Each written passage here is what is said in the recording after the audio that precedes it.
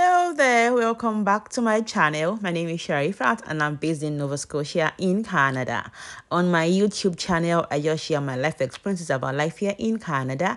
Also, I do a bit of immigration because I'm a regulated Canadian immigrant consultant and RCIC, where I help you with your study applications to come study here for visits, permanent residence, school admissions, work permits, and things like that has to do with Canadian immigration. I'm your plug.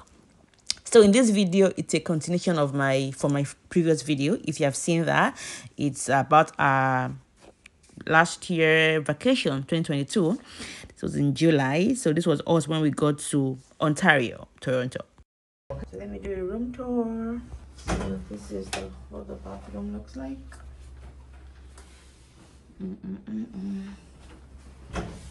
This is Toronto hotel. That's the simple room. Have an office table there. Get 2 rooms, 2 beds rather. And that's it. You remember that on this tour we have gone to Montreal, we've gone to Winnipeg in Manitoba, but Toronto, Ontario was like our main destination for family vacation. So we just drove past Montreal, took a break, then went to Winnipeg for the family wedding we came for, and then we came to Ontario, which was like our main place that we had planned to take a vacation in. So the first thing we got to do was to visit somebody, like a family member that lives in Scarborough in Ontario. So this was us, I think the next day or the day we got there. I think we got there in the night. I can't even remember again. It's been it's been over 10 months. So I know it was the first thing we got to do anyway. So we drove to Scarborough. It's about almost an hour or 45 minutes or thereabout from Toronto that we had our hotel in. So we drove there, and then on our way we saw this college, Centennial College. You know, I'd been doing like school tours. I'd done 2 tours in Manitoba. So I thought, oh, let's branch this place and let's do a tour of this school. So we branched Centennial College, just did like a very brief tour. I didn't really like go around, just drove past it. So it was a number of my students also, I've gotten admissions for them to Centennial College. So it was good to see the school in person, right? So that school is in Scarborough. That's this college there. And then around that vicinity as well, we have the Scarborough campus of the University of Toronto. So we went there as well. I did go into this one, a proper, like a tour, like a mini tour of the school. I have a video of this tour on my channel. I think I put that up about 8 months ago or thereabouts. So if you'd like to see it, please look it up. If you like to come to this school, you see my tour about the school fees and things like that. It's a high-ranking school and it's quite expensive. Let me note that, but it's a very good school if you're able to afford the fees. And this was us when we got to our family's friend's place. The kids took pictures, we ate, we had a nice time here, and we had here till like in the night, I remember. Yeah, and that's how that went. So we went home, see how dark it was. It was around 10 or thereabouts on this day. And this was the next morning in our hotel. This hotel also offered complimentary breakfast. So when I book a hotel, I also like to, consider that, if they offer a breakfast. It was the Pearson Hotel in Toronto. They offered breakfast. But this one don't have a pool, because the hotels in Toronto were not smiling. Of which I went to Toronto in April of that same year. So this was July. I was in Toronto in April for an award that I got. And the hotel I booked, what's the name of the hotel again now? I can't remember now. It had a pool, and it was not even as expensive as this one, but that one was not available at the time I booked this one. It was like the height of summer, so it was all booked out. I really wish that I was able to get a space in that place, but we did not, so we had to settle for that one. Even this one doesn't even have a pool set, but still expensive.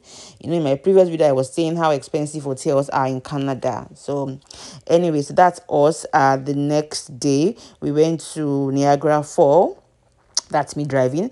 I don't know if it's just me, but when I drive in a place that I don't live in, I have like this anxiety. I'm a bit anxious, but that's me. I don't know if it happens to somebody else. So that's us on our way to Niagara Falls.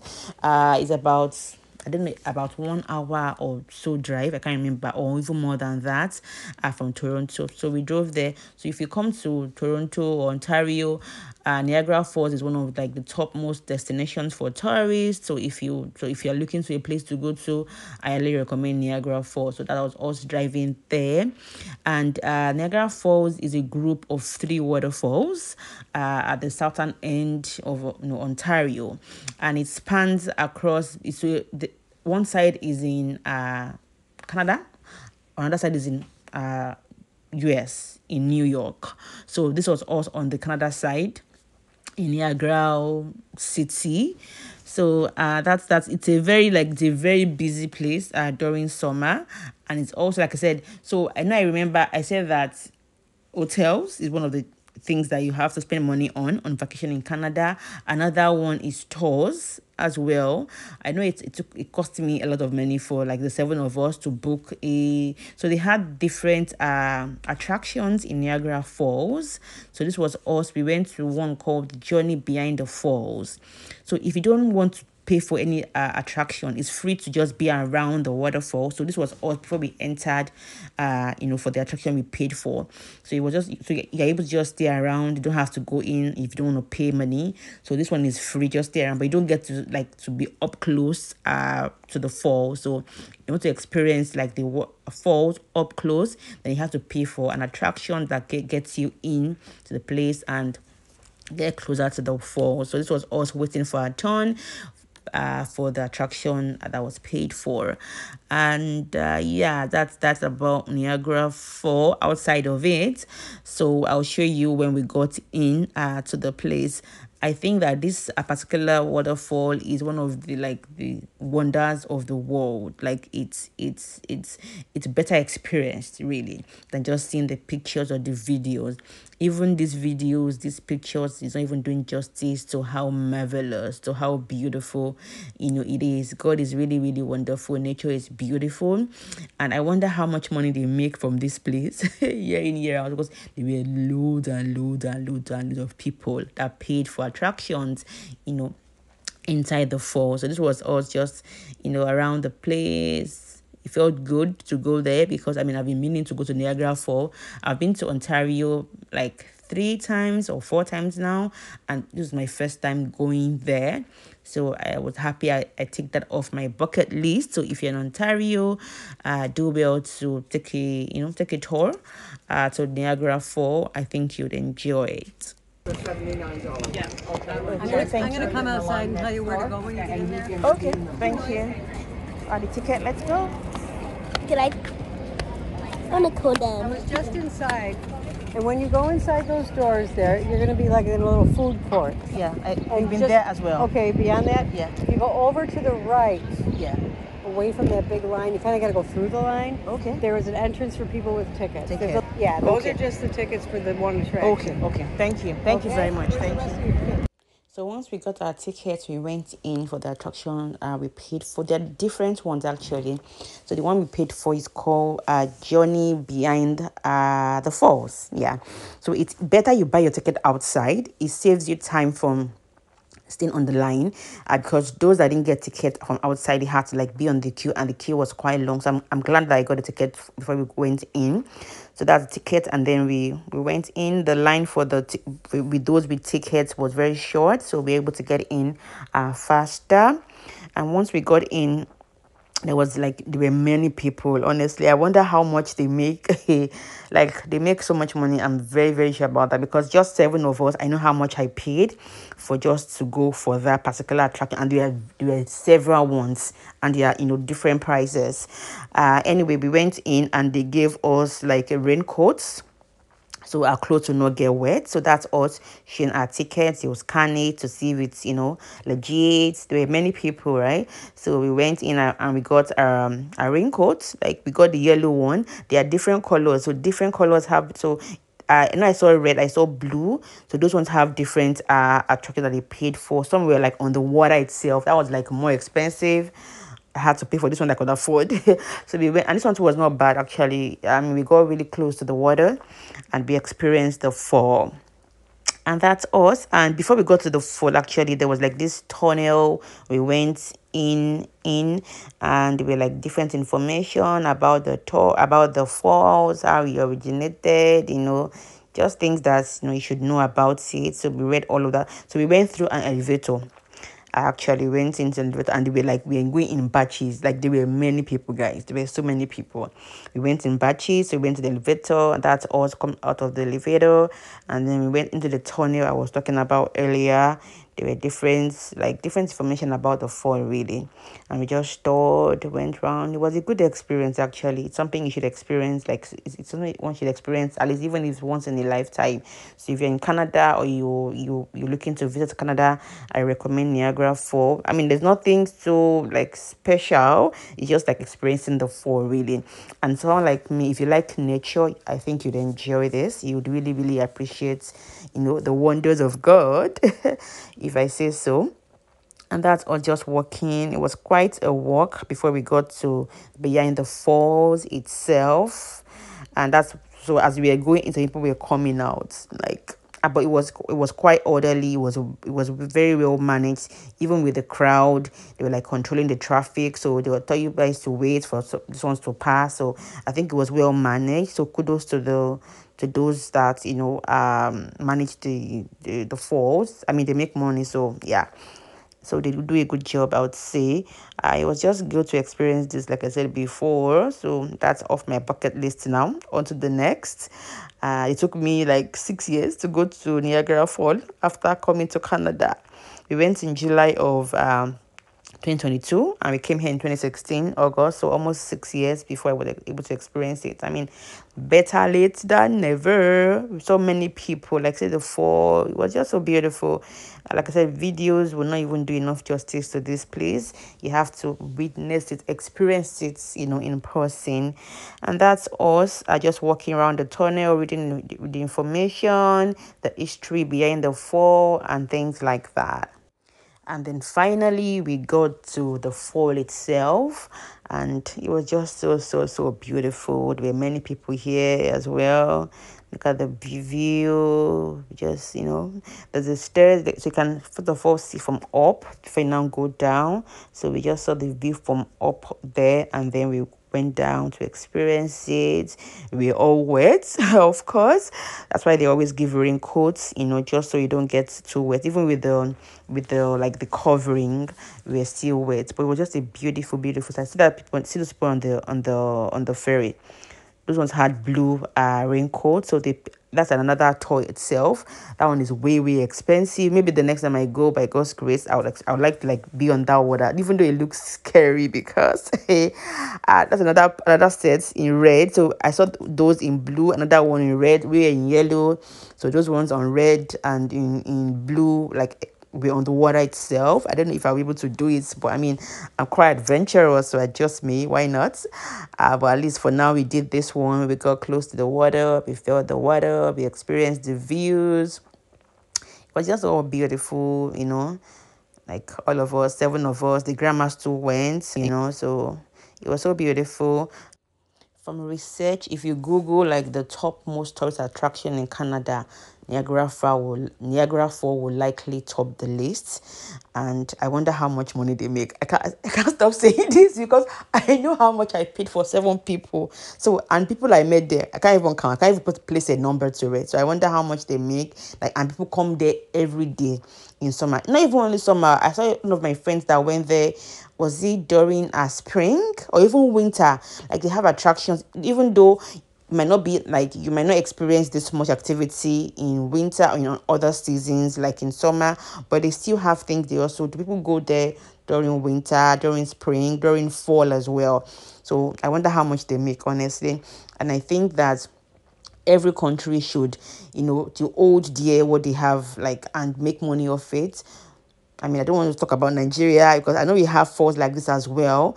I know if you make it attractive, people will come and pay money. I mean, what is there that, I mean, it's not something out of place, like it's just waterfall, but people will still pay to experience it. So I think that every government, particularly African governments, should do better in making our attractions very attractive. We have waterfalls. For example, I've not been to, like, I know that there's this waterfall in Bauchi also, like in the north. I really really we would love to experience it, but when it comes to like safety, security, people are also concerned about the safety of where they want to go to. So I think if government makes places, a particular attraction safe, secure, people will come to experience it. So that's me up there. I took a picture, a video of me up there just to see the view. It was really really beautiful. Like a professional camera would do better justice to this view. It was just breathtaking, and I'm happy I was able to experience this. And that was how how it went.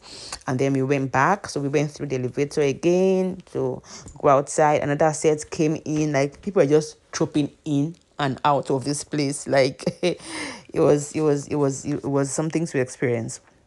Anyway, so we went out, and then when we got out, they have this when we went out, we were asked to like remove, you're able to remove your raincoat and put it in that trash can.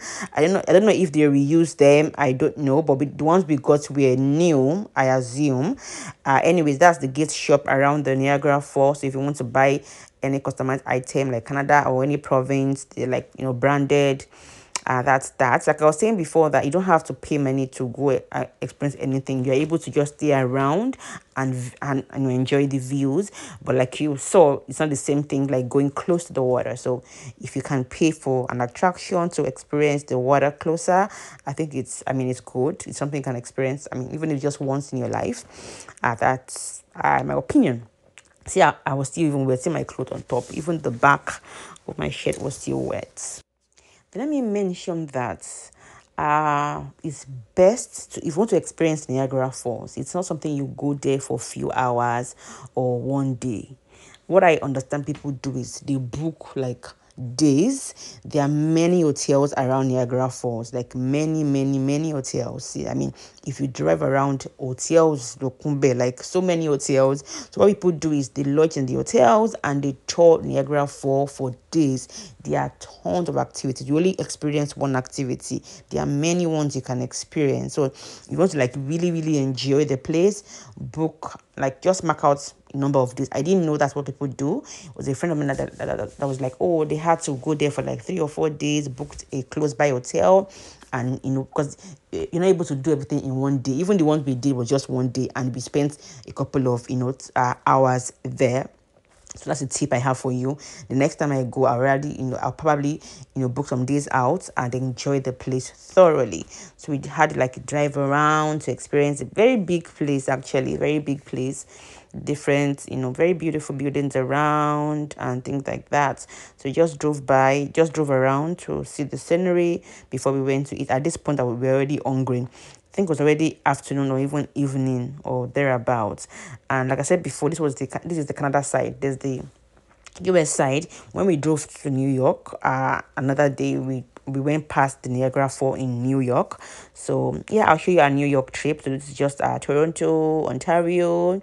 You see all these activities, see all these things. This is like different playgrounds, places around the Niagara Falls. So yeah, hopefully we go next time and we get to experience more of Niagara Falls.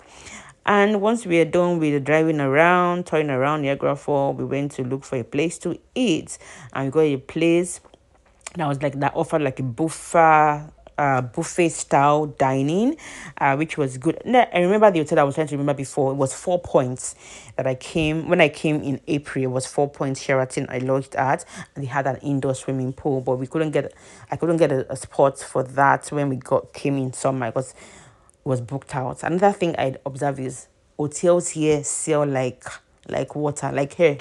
Like hotel sell, or you think maybe they don't make money, but they make money because people like take vacations like regularly in Canada.